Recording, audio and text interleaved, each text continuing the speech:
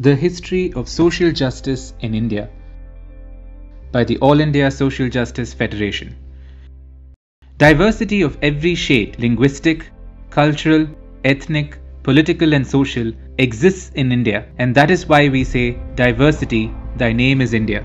Today's India is a cluster of 28 states and 8 union territories, and it comprises several hundred languages and innumerable cultures. From the Indus Valley civilization to the recently discovered Kiradi in Tamil Nadu that showcases rich cultural Tamil heritage, our nation has umpteen hidden treasures that evidence our cultural, linguistic, geographical and historical diversity.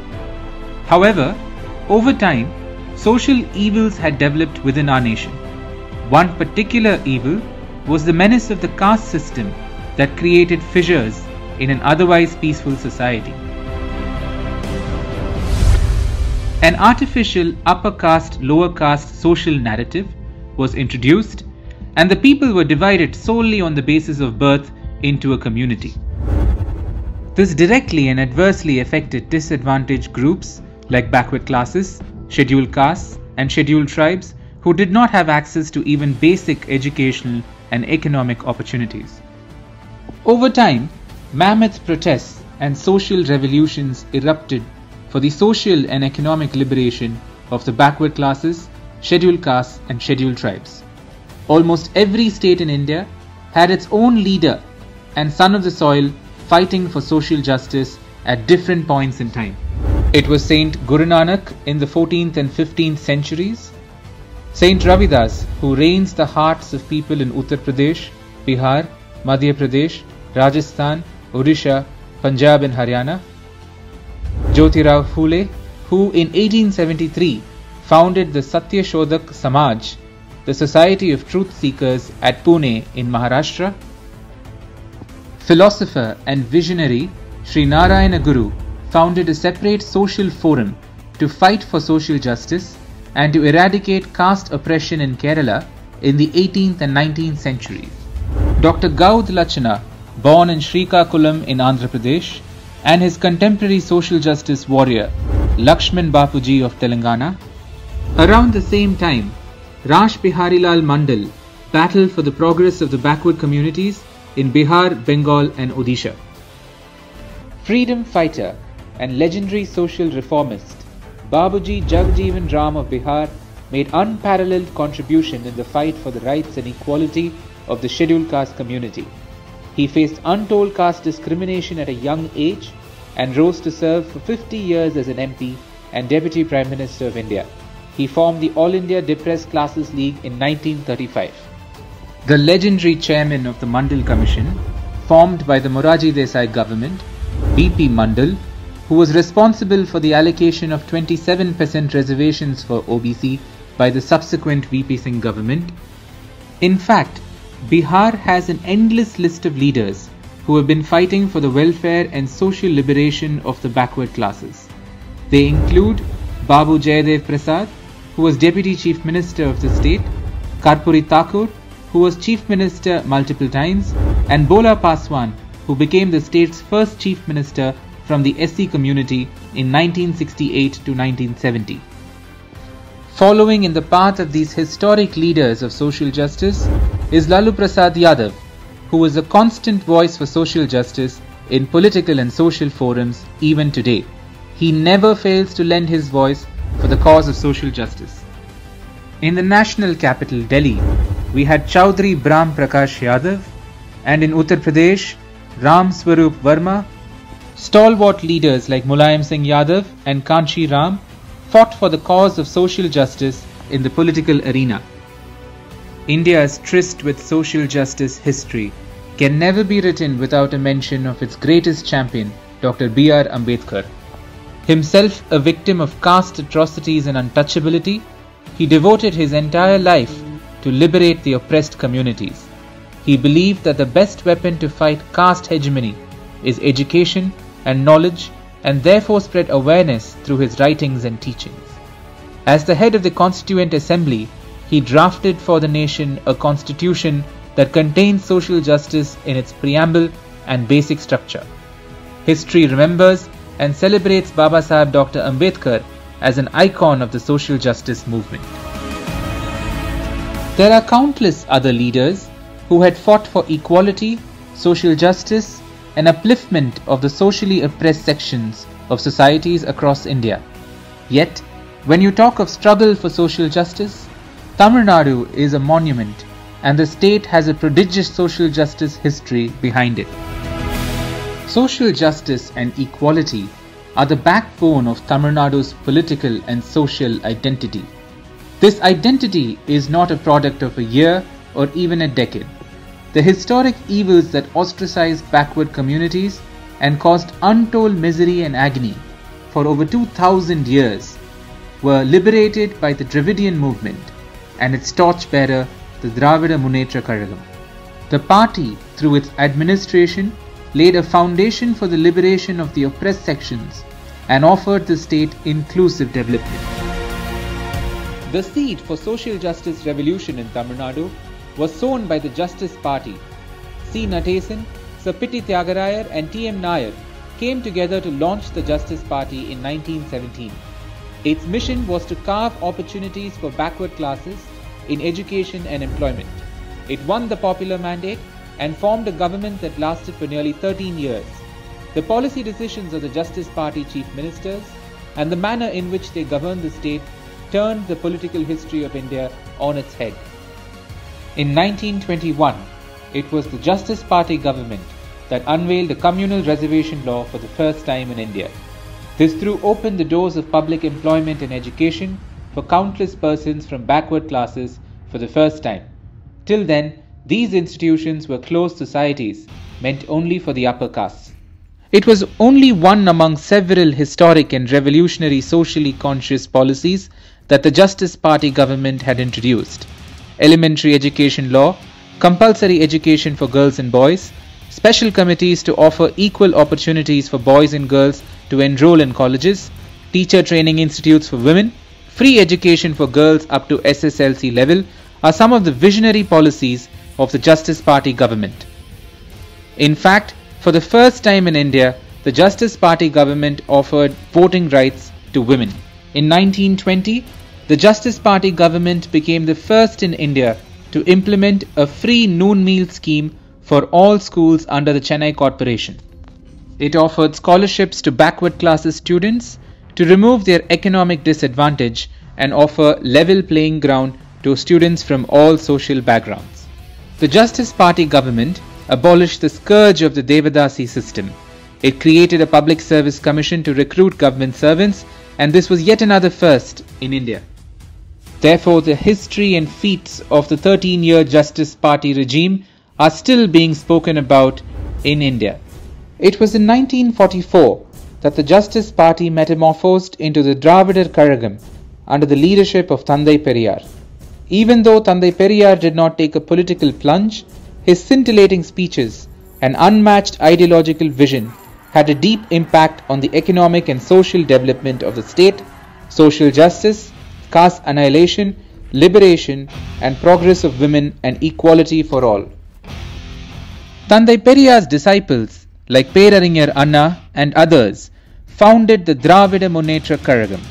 The voice of Perarinyar Anna roared in Parliament for states' rights and autonomy. After forming the government in the state in 1967, the DMK government led by Anna renamed Madras state as Tamil Nadu. He introduced the two-language formula. The DMK government brought in a legislation permitting self-respect marriages. A couple in love can get married as per their volition without rituals, thereby making it easy to have intercaste marriages. After Anna, our beloved Muttamil Arinyar Kalaignar M. Karunanidhi took the reins of the movement and became Chief Minister of Tamil Nadu in 1969.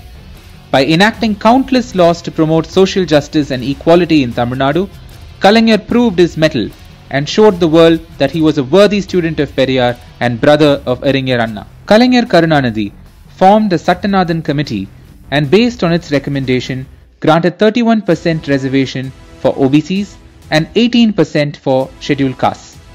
In 1989, Kalaignar created 20% reservations for most backward classes comprising of at least 108 intermediary castes. This accelerated the progress of the most backward classes, who started getting employment and jobs more easily than ever. In 1979, the Hon'ble Commission was constituted by the Union government to identify and inquire into the social status of other backward classes and recommend measures to improve their living conditions. In its report in the 1980s, the Hon'ble Commission recommended grant of 27% reservation for OBCs in education and employment.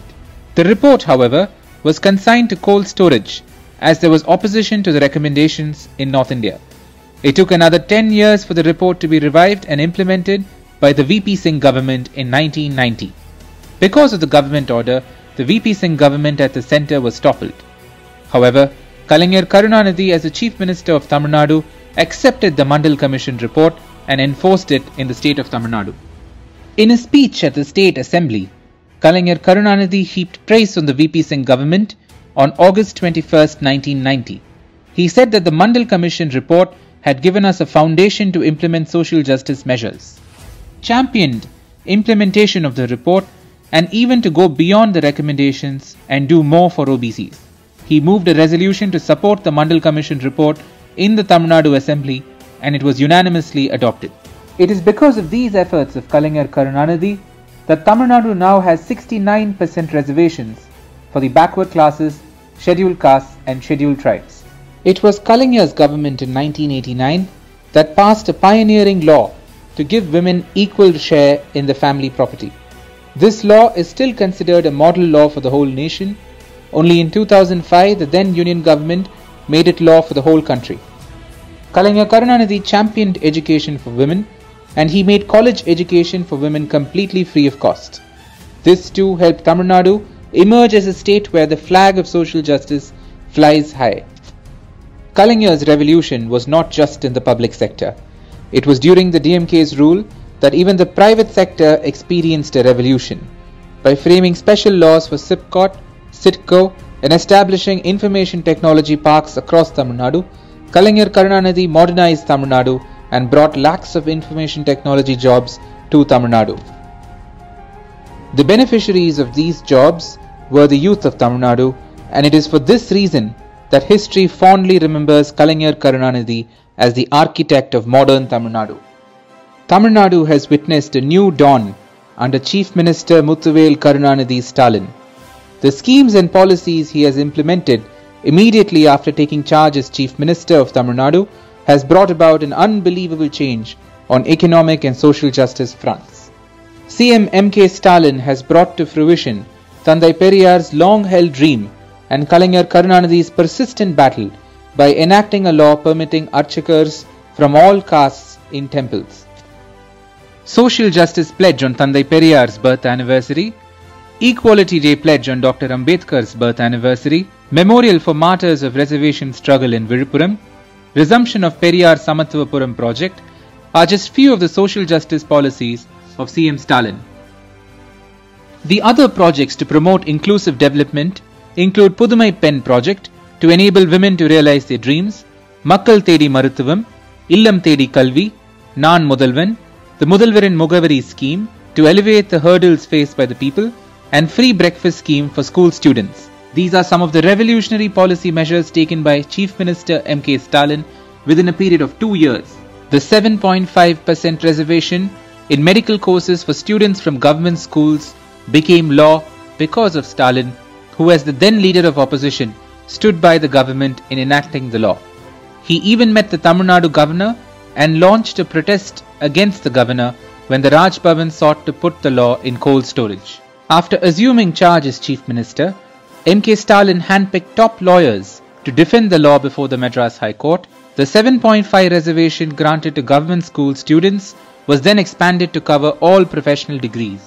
M.K. Stalin, as Chief Minister of the Dravida model government, has taken forward the cause of women empowerment and economic independence in society by providing free bus passes to all women and providing monthly basic income of ₹1,000 to female heads of families.